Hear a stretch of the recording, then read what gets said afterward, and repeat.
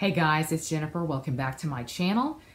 Today I'm coming to you with my triumphant return to my Viking series. And since I have on my snake print turtleneck, we can only be talking about the greatest of all time, the GOAT, Ragnar Lothbrok. In actuality, we're really not going to discuss him in any great amount of detail today at all, because this video today is going to be talking about the historical basis for his sons. We are going to be talking about the sources and the historical annals where his sons are mentioned. I felt like it was appropriate to do this today because if I have made my calculations correctly, today that I am posting this is December 4th, 2019, and the 6th season of Vikings is about to air. And without Vikings, I would not be familiar with Ragnar. I would certainly not be familiar with his sons. So perhaps the most important question that you have right now is why we aren't discussing the historical sources or the historical basis for Ragnar himself. And the reason for that is many-fold. You will get a different answer from a different historian depending on the time of day, the day of the week, whether or not we have a full moon, as to whether or not somebody will tell you that they truly believe we can view Ragnar as a historical figure. More likely, Ragnar is an amalgamation of a lot of different figures from various historical sources.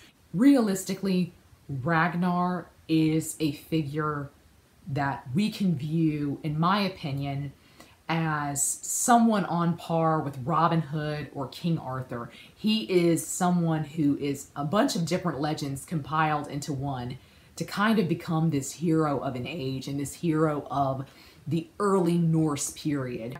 Unlike their so-called father, Ragnar, most of Ragnar's sons we can verify as historical figures, and we know where they were at certain points in history. Perhaps most famously, this is shown with the most famous of Ragnar's sons, Ivar the Boneless. Yes, I'm calling him Ivar because I am going to do my darndest to make sure that I am doing the correct pronunciation of all of these names. I will do my darndest as well to make sure that the names are on screen for you to see in their original Old Norse. So to kind of get something that might be a little confusing out of the way first, when I show Ragnar's name, for instance, Ragnar Lothbrok or Ragnar Lothbrokar, you will see in his name a little D. It looks like a D, doesn't it? It's a little curved D with a slant right in the middle of its stem. And it's not a D at all. That is a letter in Old Norse that we call F. And it is just another way for us to have the TH sound. You will likewise see today a letter that looks like a P with a very long stem. That's called thorn. That's another letter in Old Norse that we don't have. That is another way of us doing that TH sound. The reason why we have these extra letters at all is just because when Old Norse made that transition after the Christianization of Scandinavia into Latin alphabet, it had to keep several letters because Latin couldn't accommodate some of the sounds. Old Norse, of course, was written in what we now term as runes, but when it came into the Latin alphabet, it kept a few different letters. But that's just some housekeeping that I kind of wanted to get out of the way so that it wouldn't kind of confuse you about how I pronounce things. I know that I pronounce things differently to other scholars, to other Old Norse historians. I am not specifically an Old Norse historian, which is why my pronunciation might sound different to you. I also studied, when I studied this, I was in Copenhagen, Denmark, so I think the way I say things might skew a little bit more modern Danish or modern Scandinavian than it will to the original Old Norse. So I apologize for that. If you're someone who really likes things to be specifically correct, they probably won't be here today because, like I said, though I am a historian, this is not my specific field. I am a very general and very broad historian, and I love a lot of things, but I love this perhaps most of all, so I'm going to really try. In Danish, we would say Ivar. So Ivar the Boneless is in a lot of these sources across the board. He is perhaps number one historical figure. We know for sure he lived. We know for sure he was in a wide variety of places, that he led the Great Heathen Army in 865 in England, that he was in Dublin at the founding of Dublin in Ireland. He is mentioned a great deal in the Irish annals. We will get there. So when we just take him as an example, we know for sure he lived. So we can make some assumptions about people that he was frequently linked to in these historical sources, such as a man called Ube, and such as a man called Halfdan. In some sources he is called Halfdan the Black. In some sources he is called Witzark, which you might know on the show as Witzark. So when thinking about the main sources, we do in fact have to talk about the Old Norse sources. There are two main Old Norse sources for Ragnar and his sons, and they are both legendary. They are both mythical in the way that Ragnar is himself. This is the basis for the legend of the snake pit. The legend of Ragnar's famous last words, how the little piggies will grunt when they hear how the old boar suffered. Ragnar slaying a giant serpent for the hand of his first wife. This is all present in these two sources, so you really have to take this with a grain of salt. But without the Old Norse sources, we really don't have the great stories. We don't have the blood eagle of King Alla of Northumbria, which is really iconic in Ragnar fan circles, Ragnar's sons fan circles in particular. But these two sources are from around 1300. They were first written down around that time, but of course they are pulling from much older sources. These two sources are Ragnar's Saga Lothbrokar, or the Saga of Ragnar Lothbrok, and the Thotar av Ragnar's Sonum, which is the tale of Ragnar's sons. These vary just a tiny bit in their detailing of events, and of course the Thotar is focusing more on the sons than on the prior period, telling the tale of Ragnar's life. It is very much focused on the sons. And so the sons of Ragnar that are mentioned in these sources come from Ragnar's two named wives. Depending on the sources you read, Ragnar had 3 wives, Ragnar had 4 wives, but these are the children from the 2 wives mentioned in the Old Norse sources.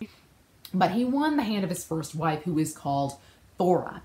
And there you see it. You see the P with the really long stem. Again, that's the letter Thorn. She had 2 sons by him, Eric and Agnar. You will occasionally see their names spelled Arikar and Agnar with 2 R's on the end. R's on the end of Old Norse names, that's just a narrative construct that we don't use in modern English, so we drop it. But you will occasionally see Ragnar's name with a double R on the end, or Ivar's name with a double R on the end.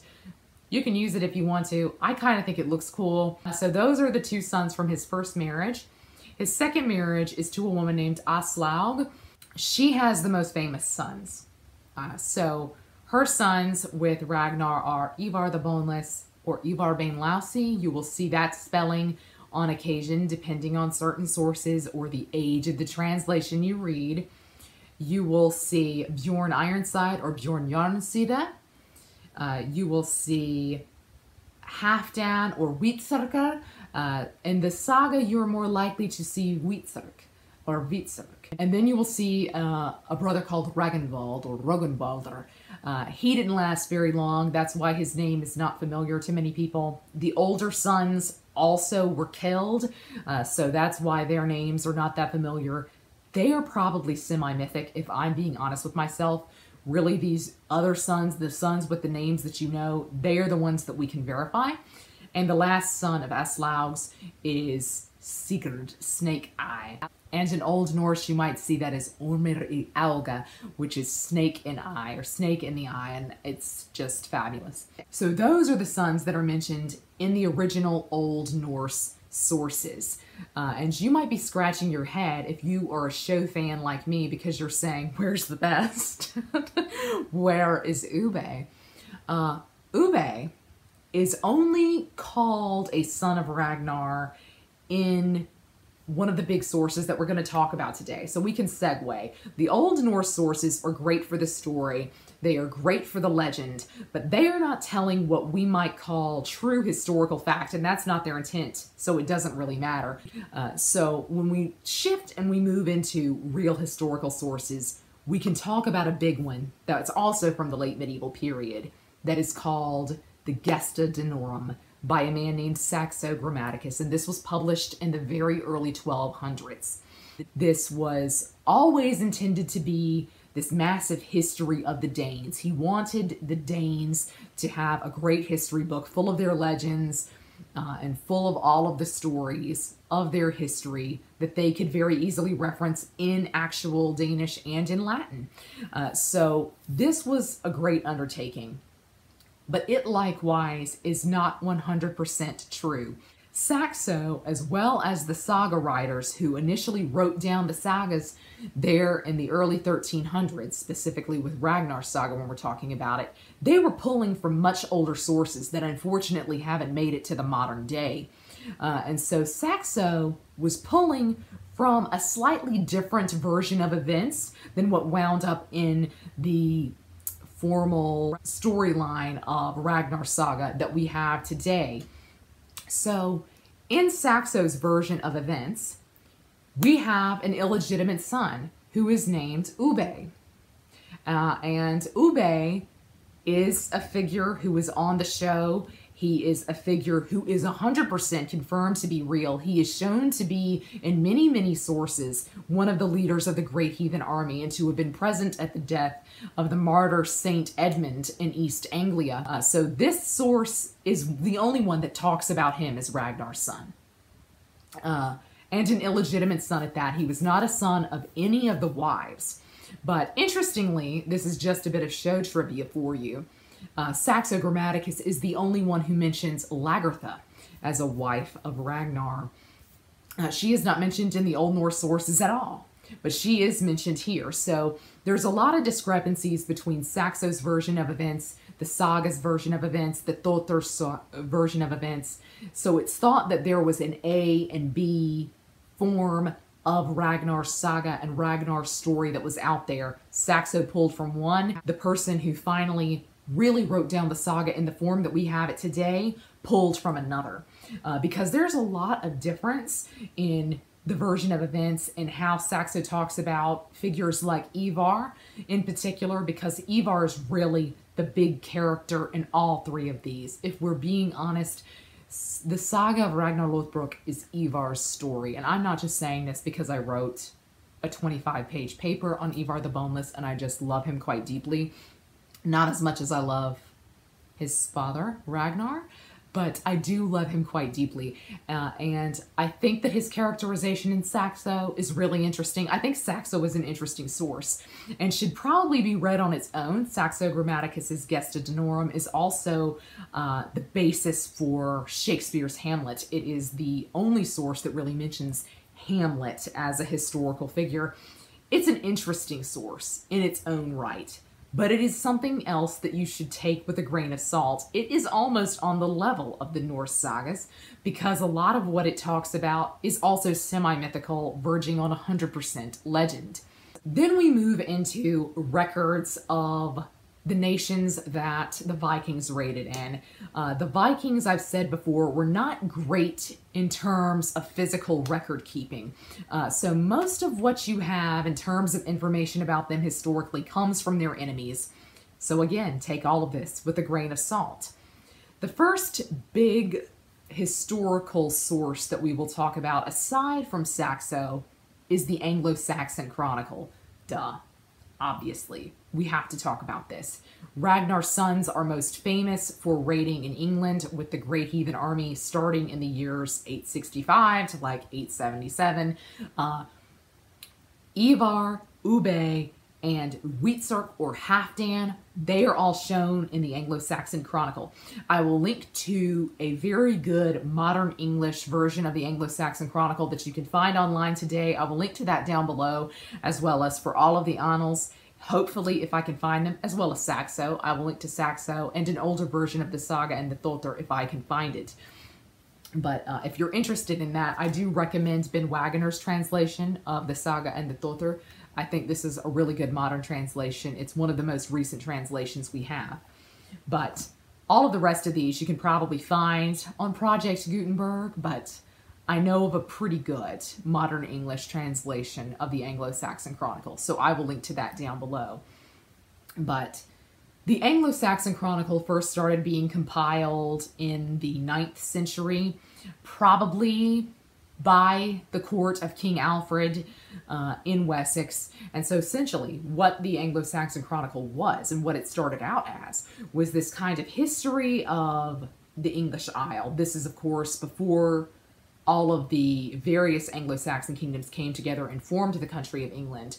But it told the story of England, of the island, let's just call it like that, of the island and of Wessex in particular, since the Roman occupation. So it originally started out as this story from the Roman occupation up to the present day as they knew it. And a copy was sent out to all of these various monasteries across the Isle. So they then updated that independently. So what you get is very different entries for the same year within the same country, because what you read that happened in 867 in Lincoln might be vastly different than what happened in 867 in Winchester. So this is a really, really interesting source. It has been streamlined to be put online and everything so that you don't read so many different discrepancies, which is a very good thing. The Anglo-Saxon Chronicle had its agenda too. Saxo Grammaticus is, of course, pushing that the Danes are the greatest of all time. The Saga is, of course, just trying to tell a good story.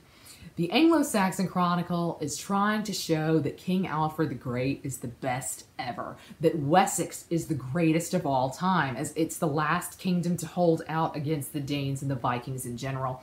So it has an agenda it wants to sell. It has a story it wants you to believe. And you need to go into it with fresh eyes. Even when you're reading about Ragnar's sons, maybe specifically when you're reading about Ragnar's sons. But like I said, you will see the name Ube. You will certainly see Ivar. You will certainly see Ivar or Ingvar. He's sometimes Ingvar or Hwingar. He's got an H in his name occasionally. Ube you will see as Ubi, Uba, Hubba. They're all various spellings of essentially the same name, and you will also see Halfdan, who I personally believe you can equivocate with Widsark. So there you have 3 confirmed sons. So the Anglo-Saxon Chronicle says that King Ella of Northumbria fell in battle, whereas the Saga and the Lothbrokar both tell us that the sons of Ragnar blood-eagled him in revenge for the death of Ragnar, of throwing Ragnar in the pit of snakes. So the Anglo-Saxon Chronicle kind of clarifies things in a way that maybe those of us who really like stories and legend don't appreciate. But it is a really good source for at least the 3 of them. You will also see reference to Bjorn Ironside on occasion in the Anglo-Saxon Chronicle, but you are more likely to see reference made to him in the Frankish Annals, specifically the Annals Fuldenses, and I will try to link to those down below, but Bjorn was mentioned in them because Bjorn is the son who famously went to the Mediterranean. Bjorn supposedly raided a town called Luna in Italy, which is now called Luni, and he mistook it for Rome. That's a story that's sometimes attributed to Bjorn, but it's sometimes attributed to other people. But Bjorn did raid into the Mediterranean, and so his name shows up far more frequently in the Frankish Annals of the same years, so in the Carolingian Empire, which makes sense when you think about it. But the Carolingian Empire and the Frankish Annals also make mention of Ube, because Ube is potentially a Frisian duke. He is sometimes talked about as Dux of Frisia. Frisia is modern-day Netherlands, Belgium, the Low Countries. But it was called Frisia at the time. So see, Ube, the historical Ube anyway, probably not a son of Ragnar at all. He was probably somebody from Frisia, and on occasion Frisians would raid, similar to Vikings, or they made alliances with Vikings and raided with them. Occasionally they were just victims themselves and were raided as well. It's far more likely that this is the historical Ube. So potentially a Frisian nobleman who went and raided. So see, it could go various ways with Ube in particular, but I personally think this sounds like a correct theory. That comes from the Frankish Annals. I again will link to a good modern English translation down below. Sigurd, snake in the eye. Now he's a difficult one, isn't he? Because Sigurd and Bjorn both were very active in Sweden and very active in the modern Scandinavian countries, which unfortunately, as I said before, did not keep perfect paper records. They didn't keep paper records at all in most cases. So what we're left with Sigurd is a lot of speculation. Sigurd, in some sources, is said to have married Blyja, who would have been the daughter of King Ella of Northumbria. And he is always talked about as kind of the founder of this dynasty of kings in Sweden. Similarly, Bjorn is also talked about in that capacity. They said until sometime in the 1000s, in the 1000s, the Swedish kings could trace their line back to Bjorn Ironside. That's a little bit more contestable to me, and I'm not quite sure what to tell you in terms of sources for that. So Sigurd is one who might also stray into that realm of legend, specifically because he's kind of talked about as this father of a dynasty, which always carries this mythical quality, this story-like, fairy tale-like quality to it that makes you wonder whether you can really believe what you're hearing. Sigurd is also, of course, snake in the eye. And sometimes that's talked about as like you literally can see a snake in his eye. Sometimes it's talked about as kind of a split pupil, akin to how a snake's eye really looks. He's one of the sons imbued with this more story-like quality. So I struggle with Sigurd, which leads me to the Irish annals. Specifically, you want the Annals of Ulster. These are really, really great. They were always updated properly, always on time, and they give you a lot of information specifically on Ivar. And Ivar the Boneless is sometimes connected with this figure in Irish history named Eamar, who founded Dublin, who founded this dynasty of kings in Dublin, and most historians believe that yes, in fact, Eamar is Ivar the Boneless, and so there's a lot of information about him in the Irish Annals in particular. But I thought this would be a good way to start my Viking series up again, because I know this is a question that probably a lot of viewers of the TV show have, is where can I go to learn about these people in reality? And perhaps most of all, you want to read the Saga and you want to read the Thotir, and there's nothing wrong with that. That's certainly the story that I prefer to hear over the one told by the Anglo-Saxon Chronicle or the historical annals. But if you are really interested in historical research and you really want to dig deep into the sources, these are the sources that I recommend that you look into. Certainly do take a look at the Saga and the Thotir. Take a look at Saxo Grammaticus's Gesta Danorum.